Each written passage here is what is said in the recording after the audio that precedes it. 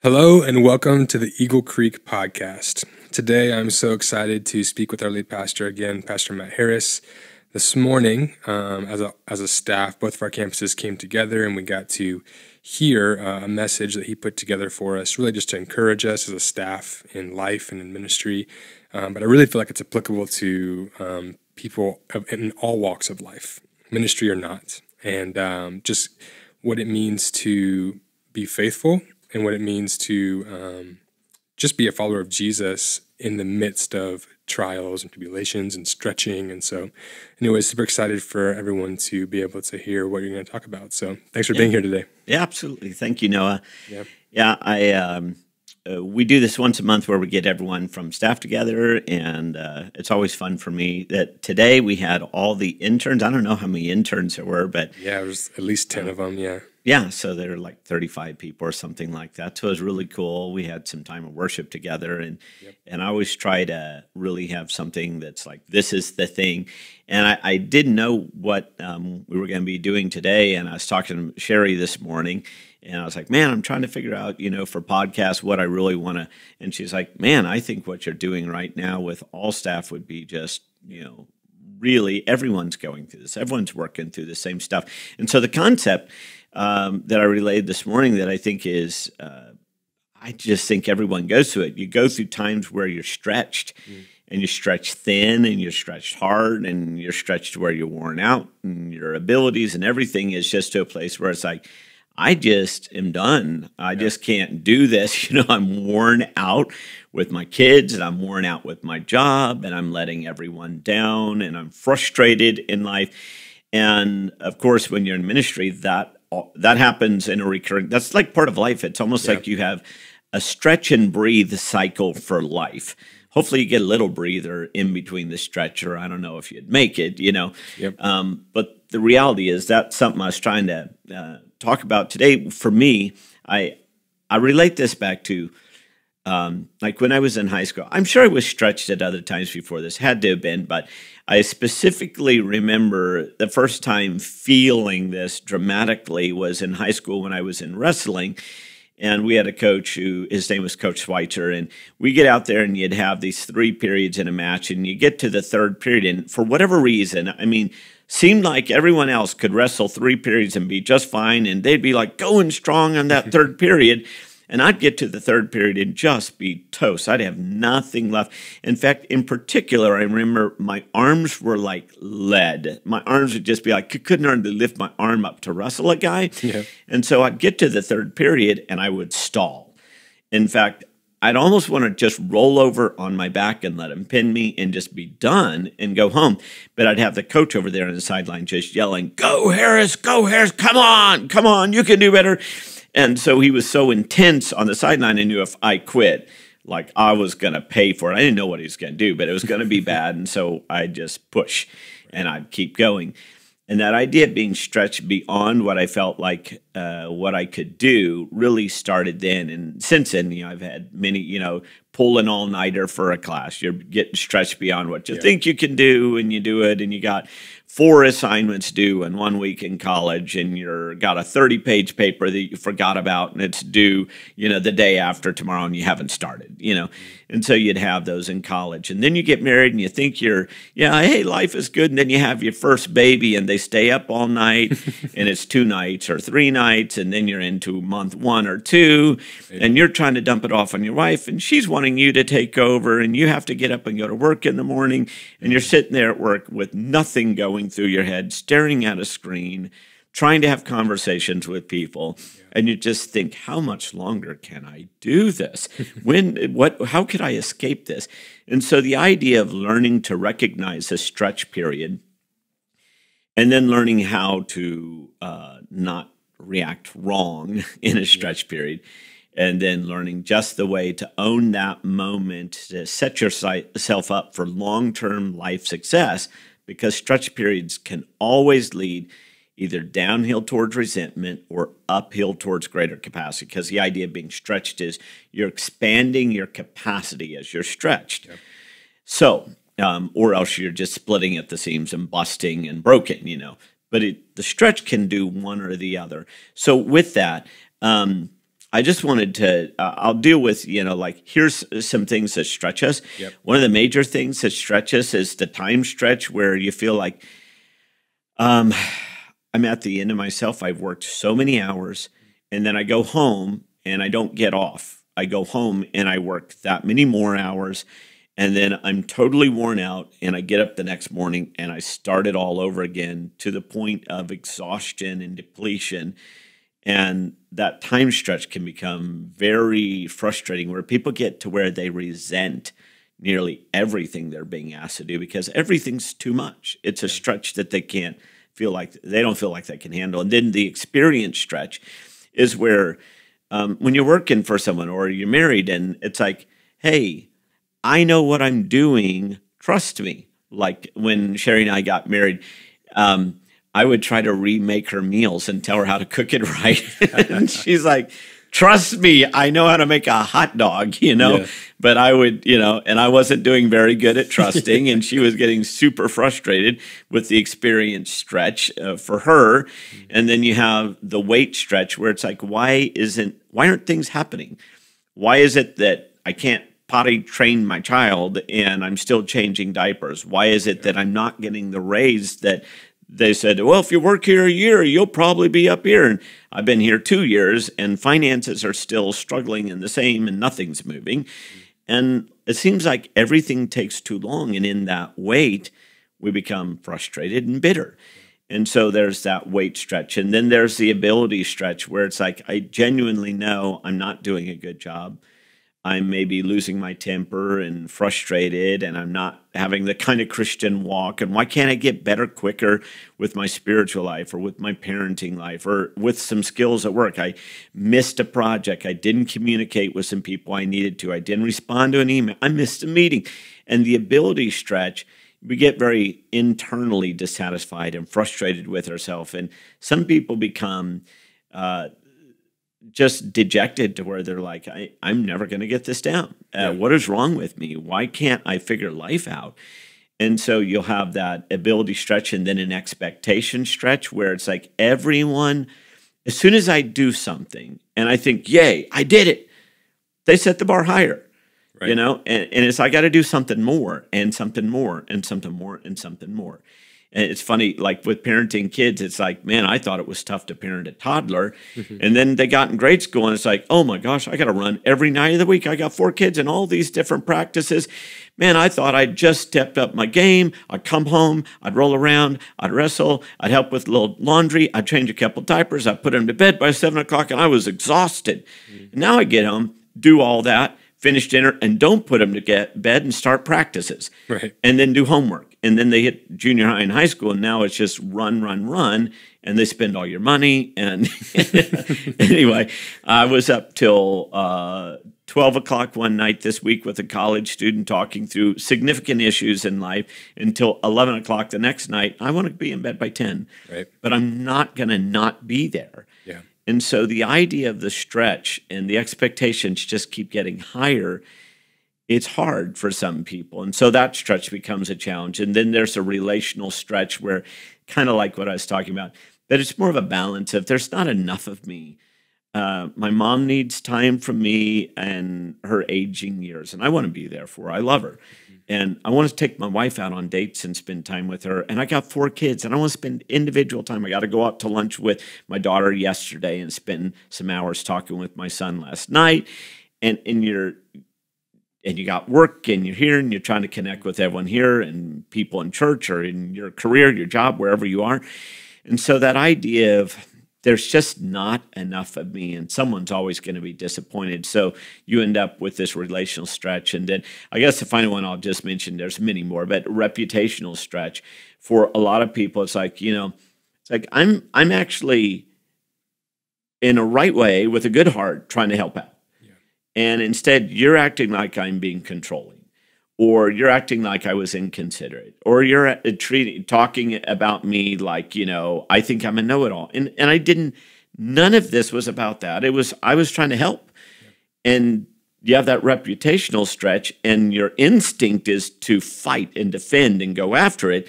And yet, as a follower of Christ, you're finding yourself saying, I have to be silent as Jesus was, as a lamb who went to the slaughter. You know, he didn't defend himself. He didn't say anything. His reputation is on the line, and he's remaining silent. And you have these times of reputational stretch. And so in all of life, all these things are stretching you. And sometimes you got like 2 or 3 of them happening simultaneously, which is totally unfair. It's like, hey, God, how about one at a time with a nice week or 2 break between them, especially with kids, you know, give me a break between one kid problem and the next so I can catch my breath. But that isn't actually the way life works out. The way life works out is a lot of things are hitting you at the same time and stretching you beyond your capacity. There's a great scripture, 2 Corinthians 4:16-18 says this, therefore, we do not lose heart. Though outwardly we are wasting away, yet inwardly we are being renewed day by day, for our light and momentary troubles are achieving for us an eternal glory that far outweighs them all. So we fix our eyes on what is seen, not on what is unseen, since what is seen is temporary, but what is unseen is eternal. Yep. And for a lot of the things that we're going through the stretch for, the other side of that seems pretty far away to get to it.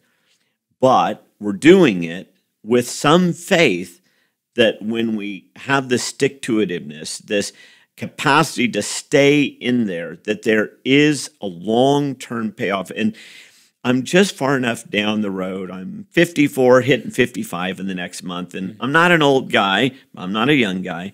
But I'm just far enough down the road to say the stretch that I spent on my kids, I'm seeing the reward. And I believe in eternal reward as my kids love Jesus and are committed to Christ-like things. I'm seeing the reward in my marriage of the frustration that comes inevitably with marriage, to every marriage. And the how do I endure the stretch and not become angry and bitter and brawling and frustrated and, you know, whatever. And just keep working and growing and stretching to the capacity that I need to be to love my wife as her husband, and the same in ministry and what I do in work and in my own character, and just over and over and over again. It's that capacity to keep going, and then you start seeing some payoff. But it takes a while. It takes some years. And most people give up in that midsection before they ever see the reward. And it's a shame, because what happens is you put all the effort in, you don't see the reward, and you quit on it, so you're never going to see the reward, and you try to, you know, throw in the towel on that, and then but everyone has a desire to achieve and for their life to be meaningful. And so what do? They pick up another venture, another idea, another relationship, another job, another something, and another hobby, because they need to succeed at something, and they push and they go, and then what happens? Well, you have the stretch. And in the stretch, you have the wait. And in the wait, you give up again. Right. And so you can live a life in the front end of the cycle. And if you never stay with the stretch until you are stretched to a capacity that allows you to succeed, then you never reach your potential by shifting. You only do it by enduring the stretch till you have the capacity for the success you were created for. And you can only learn that on the back end of the stretch. Yep.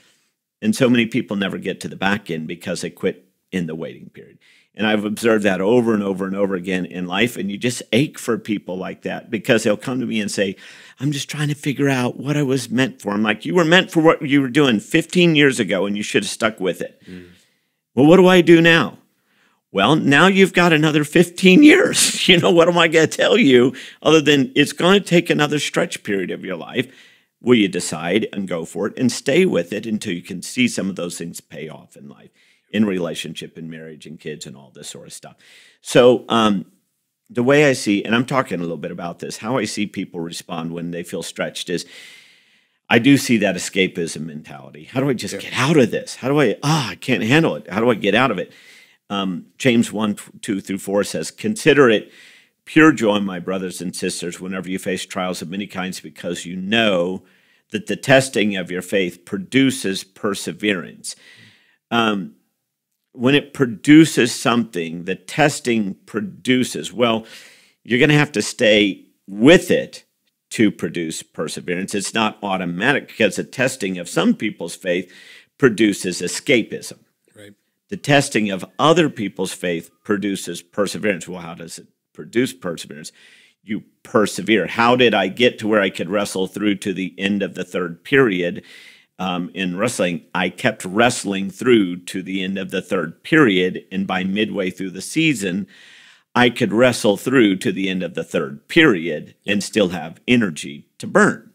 I also took up some running and jump roping and a lot of other stuff that my coach made me do, but I pushed through so the testing of your faith produces perseverance as you persevere. And then it goes on, but let perseverance finish its work.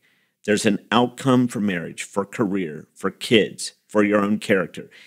Let perseverance finish its work so that you may be mature and complete, not lacking anything. So God has this maturity that's designed specifically, I'm looking at you, Noah, for you, Noah. Yeah. He has this completeness to your career path, to your marriage, to your parenting. He sees the end benefit and blessing of the whole of your marriage efforts put into one complete picture for you, for marriage. Yeah. For you and Jessica, and for me and Sherry, and for every one of my kids. There's a completeness to Matt as the pastor of Eagle Creek. If I reach my full potential by persevering and not giving up, there's a maturity for me and a completeness for my work. And I won't be lacking saying, I need to chase after something else. Yeah. I need to chase after, I'm lacking and I need to find it somewhere else.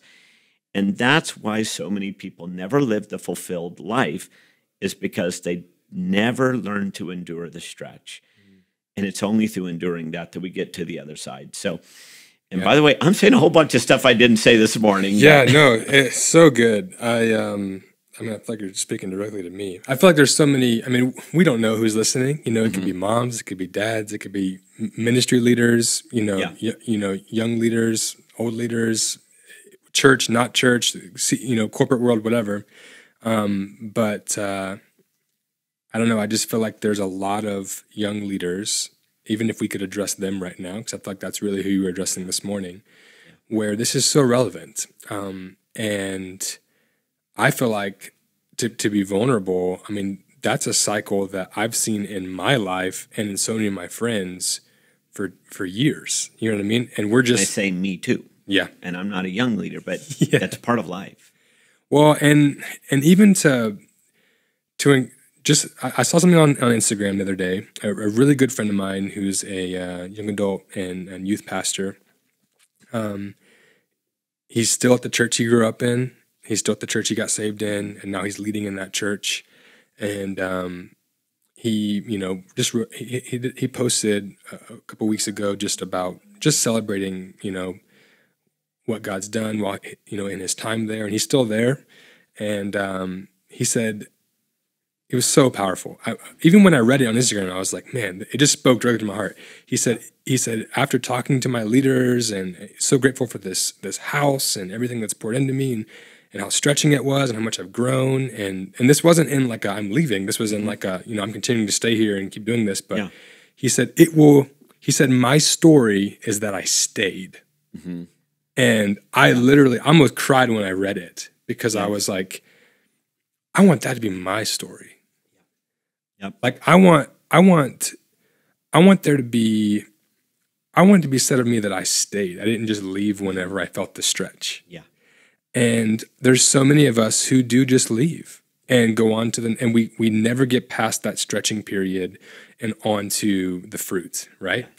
And I just felt that's so relevant. Yeah. So relevant. I mean, and one thing you did this morning, and if there's something else you want to say, definitely speak into it. But at some point before we go, I'd love for, this morning you prayed over us and you just imparted, right? You talked about the power of impartation as someone who you still have seasons of stretching, but you said the big thing for you, right, is you still get stretched, but you now understand the stretching process. Yeah. And that's something a lot of young leaders, we feel the stretch and we feel that tension, we feel the pressure, but we don't we haven't seen the fruit or even have the forward thinking enough to know that there's fruit on the other side. Right. And so at some point, I'd love for you to just pray before we close and just pray a prayer of impartation over young leaders, over moms, over dads, whoever's listening, whether they're mowing their lawn right now or whether they're putting their kids to sleep, whatever, on a run, whatever. I just feel like there's, if you could just impart that, Yeah. even over this podcast, right? Like I just feel like there's people who are listening as they're driving right now who are really going to be impacted by this. And so, but before we do that, was there anything else you wanted to share about that concept? Well, okay, so you said something that sort of made me think of another group that might be on here, and this will apply probably to a lot of people, but there are young leaders that are pastors in churches, and for me, God's blessed the church. It's grown, and we're a church of a bunch of people and multi-site and starting another and this sort of stuff. And of course, there's a lot of people who've done pastor of much bigger churches and all that. So it's not that I'm saying, but what I'm saying is because of where we are, I have young leaders ask me, young pastors ask me the simple question has an incredibly complex answer, but the simple question, what's it take to grow a great church? What did you do? Well, there's no it's like, come and work for me for a few years and, maybe we could get there, but it's not something I can get to in one conversation. And so in lieu of not having any sort of simple answer like that, I give them the very big, broad answer, which is I stayed. Yeah. And over again, I'll say, you can't, generally speaking, build anything great quick. Yeah. It takes a long time. I did not know how to do this when I started this. I just kept staying. And as I kept staying, I knew I was called to something more. And so I had to keep learning. And I had to keep changing. And then I had to keep stretching, And with God always stretching and always calling me to something more, I eventually grew into the place where we are today, but yet I'm not anywhere close to done with the call and the stretch. And so when someone asks me 10 years from now, what's the key? I'm probably still going to say, stay. You stick with it long enough and allow yourself to be stretched and grown, then you'll know all the other things you need to know because you put yourself in the position to know them. I would say that about marriage. What's the key? Well, first of all, decide to stay. Right. And once you know, here was a weird little thing, but it made a lot of sense to me. I didn't grow up in, my wife and I, neither one grew up in healthy homes with healthy marriages, right? So then we get married and we're like, what's it going to take? Well, number one, I'm never going to leave you. That's just number one. And that was absolutely, like, we took the D word off of the table. And literally, if we even mention it in reference to someone else's life, we have this sort of cringy, like, oh, we said the D word, but it doesn't count because it's not about us, right? Right. It's like, we can't say the word. So because we knew we were going to stay, and we don't want to live a miserable life, who wants to live a miserable life? Then what's your other option? You want to stay, and you're going to stay, and divorce isn't an option. So what now? How about if we figure this out and get really good at it? Because I would love to have a really good life. And the only way that's going to happen with marriage is if I figure it out. Well, that's true as a pastor. That's true as a parent. I'm going to have the kids at home for at least 18 years, and they're going to be coming back in the summers, and it may be 22. And if they're trying to do their master's and live at home, which may be happening to us, you may be 23, 24. If you got 24 years of it, figure out how to raise great kids for God, because that connection and that reward is worth all the effort into it. So the stretch is worth it when you understand you're in a long-term commitment to the things you've been called to. But when you don't own the commitment and the long-term call fully, I will do this, it's easy to avoid the stretch. I think the commitment is what keeps you in the stretch.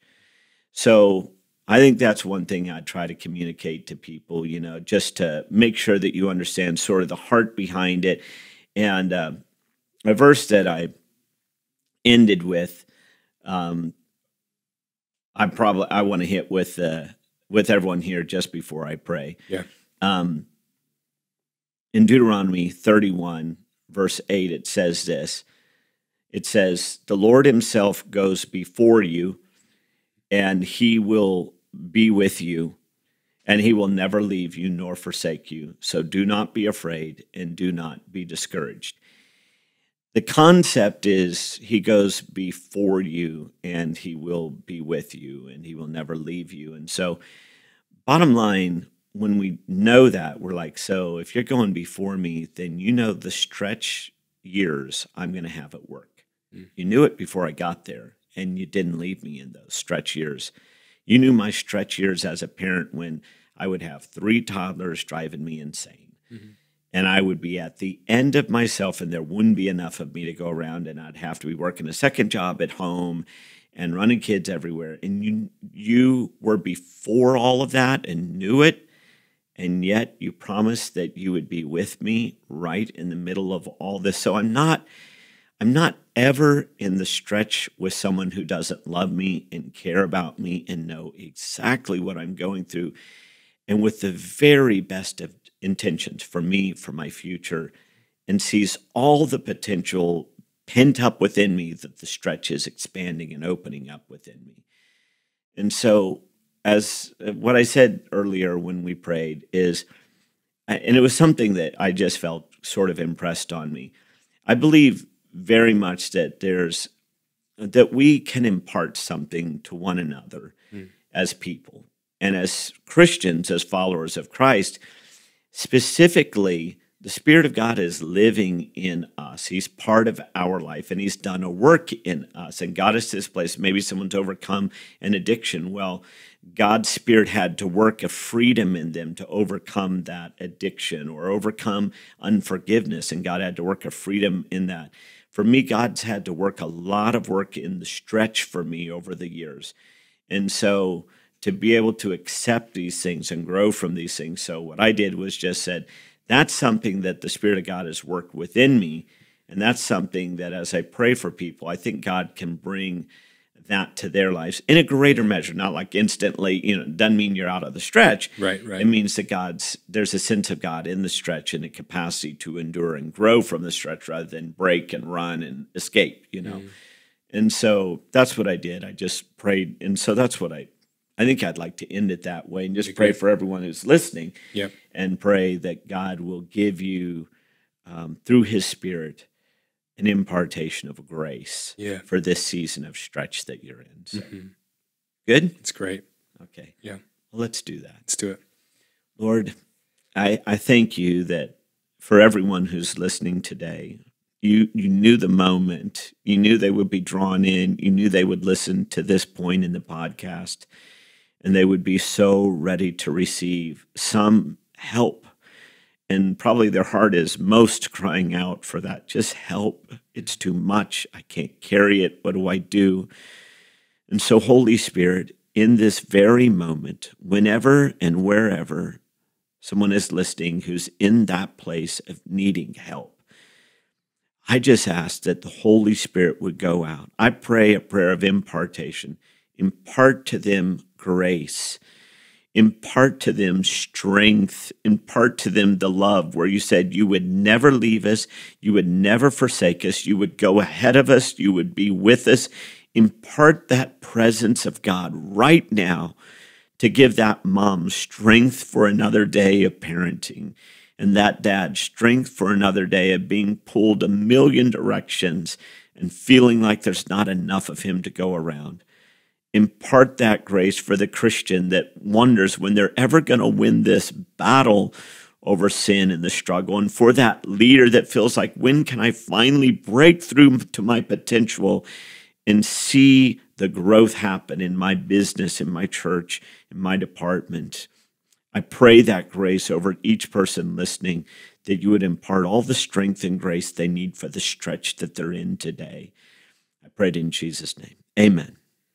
Amen. So good. So good. Well, thank you. Absolutely. Thank you for today. Thank you for speaking to us as a staff today. Thank you for doing this. I think it's going to help a lot of people. And so thank you guys for listening today. Thank you for joining the Eagle Creek podcast. We're going to be on YouTube. If you're watching right now on YouTube, please like and subscribe and comment down below. And if you could do us a favor and leave a review, whether you're listening on Spotify or on Apple Podcasts, Google Podcasts, wherever you're listening to the podcast, please leave a review. It helps us immensely. Just kind of spread the news of what's going on here and what God's doing in Eagle Creek, and just kind of you being able to impart things. And so I'm really excited for this is actually only episode 1. So we've recorded episode 0 last week. This is episode 1. I think this is an incredible episode 1 in a starting place. And so anyways, I'm really excited for how the Lord is going to use this podcast. Yep, I am too. Thank you. Thank you. Good to see everyone. And I think we'll see everyone next week, right? See you guys next week. See you next week.